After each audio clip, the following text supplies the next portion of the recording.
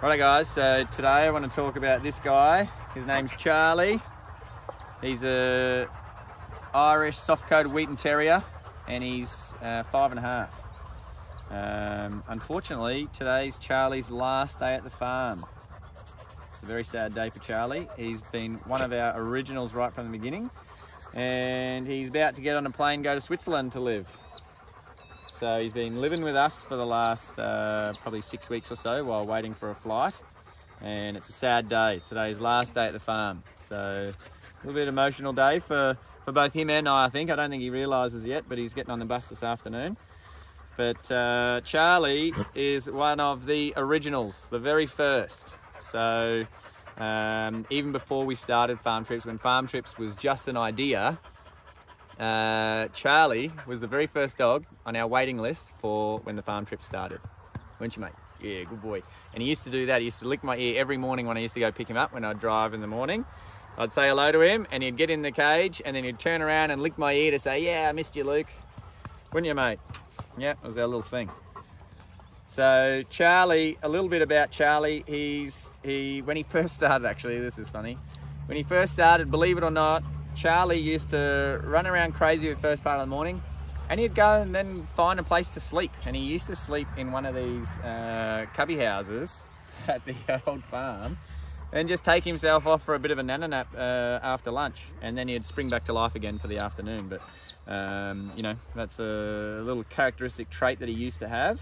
And, you know, his best mates, you know, were Bandit and Jack.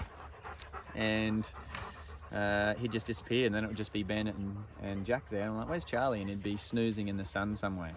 So he used to like a little arvo kip. Not now though, he's built up his endurance and there's no sleeping for Charlie outside of night time. Unless it's in the morning, cuddles with Elle on the couch. He sometimes goes back to bed then, don't you, mate? The first thing that stood out to us with Charlie was his ability to climb and balance. So he's very, very skilled climber and he can climb onto pretty much anything. He does walk along the handrails and that kind of thing. But where it stood out was when he first started to conquer all the equipment. So you probably would have remembered the hay bale castles that we used to put up. And I used to try and build them. At first it was only quite small, but they got bigger and bigger and they increased with difficulty as well. As they got bigger, and Charlie was always the first dog to the top. He was always the first one to conquer it, no matter how wobbly that hay bale was. He'd get up there, balance on it, and just say, yep, done this. And he's always been king of the hay bale castle. For a while there, I used to call him our resident mountain goat, because he was very, very impressive. Actually, in the old farm, and that's where these tyres and the balance beams came from, was built for Charlie, because he loved to climb, he loved to balance, he loved to walk along the top of things, and so he was the thought process behind some of the equipment, and he absolutely loves getting up. That's why I'm sitting up on the tractor today, not on the hay bale, because this is where Charlie sits and stands. He's usually here in the background of every party. You know, if he's not here, he's standing on the seat there. So he likes to be at the highest point, don't you, mate? So that's one thing about Charlie, is his ability to climb, and he always likes to be on the top. So when Charlie first started coming and the farm just began, there was a little bit of work involved to teach the dogs the rules, and a couple of new dogs that were maybe a little bit cheeky. Charlie would be my 2IC. So Charlie knew the rules, he knew what we stood for and what wasn't allowed, and if I was trying to get one of the new dogs' attention to say, hey, settle down, Charlie would back me up and he'd run over there and bark at them as if to say, cut it out, guys, this isn't allowed at the farm. And so he got the 2IC badge for quite a while there.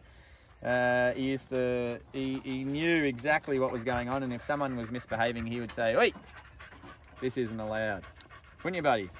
And so sometimes he would be the alarm. He'd start barking, like, what's he barking at? No, sure enough, see something that wasn't part of the rules at the farm. So Charlie definitely wore a sheriff's badge for a while there at the beginning, just to help me with the workload, didn't you, mate? Charlie's going to Switzerland, but he's actually going back to Switzerland. It's originally where Charlie came from. So he's originally a snow dog. He loved to roll around in the snow and bury his face in the snow. And we believe that's why he does it in the sand. You'll often see him bury his whole face and head in the sand, and you know, that's actually why we got so many sand pits originally at the first farm and also this one, because he loves it, absolutely loves it. Every time there's a new sand pile, he will dig and do little snow angels in as best he can. And so I'm very interested to see some photos of his first snow overseas, because I'd love to see him bury his face in it like he does on the sand and reminisce about those times. So he started off in Switzerland, came to Australia when he was about 2, and now he's going back to Switzerland again. We've known Charlie for almost 4 years now, around 4 years, and so he's actually watched or been with us while our kids have grown up. And one thing about Charlie is he's very, very sweet with kids, loves them. He just really takes on a bit of a nurturing role. And when we used to bring Elle down to the farm when she was learning to walk, Charlie would always stand by Elle. So he almost took on a little bit of a mother goose role where, you know, while Elle was taking her first steps across the steps and across all the things, Charlie would sort of take her under her wing and say, yep, I'm with you here, and it'd always be just one step behind and sniffing her ear or licking the back of her head, or, you know, he's always been really, really sweet with kids. He's a very sensitive and caring dog when it comes to children.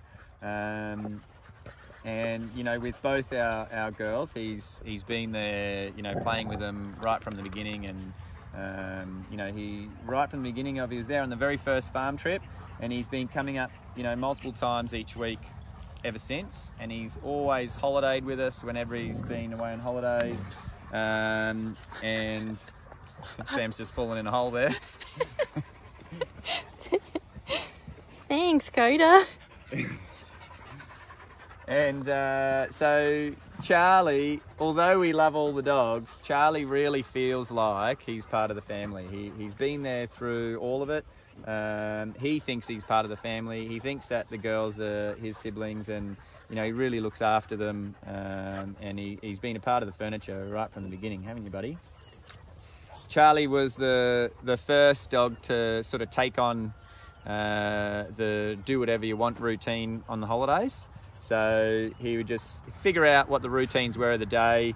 He'd figure out what he wanted to be involved in and what he wanted to go back to the house and chill out for, and we just used to let him do it. He understood the routines, he understood when all the activities were going, and if he wanted to be a part of it, he'd come straight out and be a part of it. But if he felt like he wanted to rest or chill out and go back to the couch, we let him do it. So he created the create your own farm experience style for some of the long-term holiday guests that we do. Bandit quickly adopted the similar thing, but Charlie was one of the first, weren't you, mate? Well, the first. Hello, Ellie. Hi, darling. So for Charlie, what a lot of you probably haven't seen is his routine. You probably noticed that I think for most of this year and even last year, he would come up and stay for 2 days every week, and he'd sleep at the farm. So half his week at the farm, half at home. And he quickly worked out that the routine at the farm for him was for 24 hours, not just a normal day. So one of his favourite activities at the farm is not while all the other dogs are here. It's actually once they all go home, and then we have the kids playing in the yard and go for quad bike rides around the property. That's when he likes to come alive. And he used to save himself through the day, so he still had energy to run around the property in the afternoon whenever I had work to do, fixing fences, or that's when he would like to come alive and make sure he had some stores of fuel in the tank, so that so he didn't miss out on those activities. And they were more intimate, where it might only been a small group of dogs, or sometimes only just him that was staying over. So they were Charlie's, I think, they were Charlie's favourite times at the farm, where everyone else went home and it was just the farm crew that's staying overnight. Hey, mate. So if you're a long-time follower, you would have seen a lot of videos of Charlie arriving at the farm, pristine, white, fluffy coat, and then within 5 minutes, just completely covered in mud, drenched, looking just completely disheveled. And it was his favourite thing to do. As soon as he arrived after a groom, he would find the muddiest hole and just wallow in it and bury his head, and he would completely be a different colour. And I just used to be completely shocked and so apologetic at the beginning, just saying, I'm so sorry, but your dog is not coming back the way that he arrived. But you know, it's his part of his personality. He loves doing it. It's his favourite thing to do, and you know, he does it every time, and we allow him to do it. And there's a very good chance that on a wet, rainy week, Charlie will get 3 to 4 baths a day, purely because he does not get allowed in the house looking like that. So he gets a big hose down and dry, and he goes in the house. Next time he goes out and goes to the toilet, he will come back looking horrendous again. It's like, Charlie, you are not getting on my couch looking like that. So it's again back to the hydro bath. So very common practice for him on a weekend, a rainy weekend, for him to get quite a few baths a day. He just loves finding muddy puddles and burying himself in it. It's Charlie. So Bandit and Charlie were both here the very first farm trip that we ever did, and they've been coming on the same day, or the same days, 3 days a week ever since the start. So you know, these guys are very familiar with each other. I would definitely say that they're the closest mates of all the dogs at the farm, because they've pretty much known each other more than any other dog, and Jack was a part of that, but unfortunately Jack passed away. So it's sad all round, isn't it? Because Bandit's going to lose his mate as well as us, and but Charlie's going to go on to have a new couple of adventures overseas. Hey, get to see some snow, mate. I'm excited for you. I reckon you're going to love it. Good boy. So yeah, the duo's getting broken up. Hey, mate. Not forever though, eh? Yeah. Good boy, mate. Yeah, you still got me. You still got me, mate. Good boy, mate.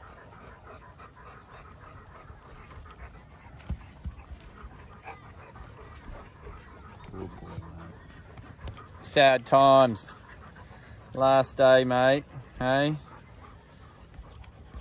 Sad all round. We're going to miss you, mate. Hopefully this isn't goodbye forever. This is, we'll see you again someday. But he might have a few more years on him when we do. Hey, mate. And I'm told you may even have a little brother or sister by then too. Good boy, mate. We'll always have a spot on the bus for you, don't worry. Well, this is Charlie. See you, mate. It's been a while since you've been in one of these, hey?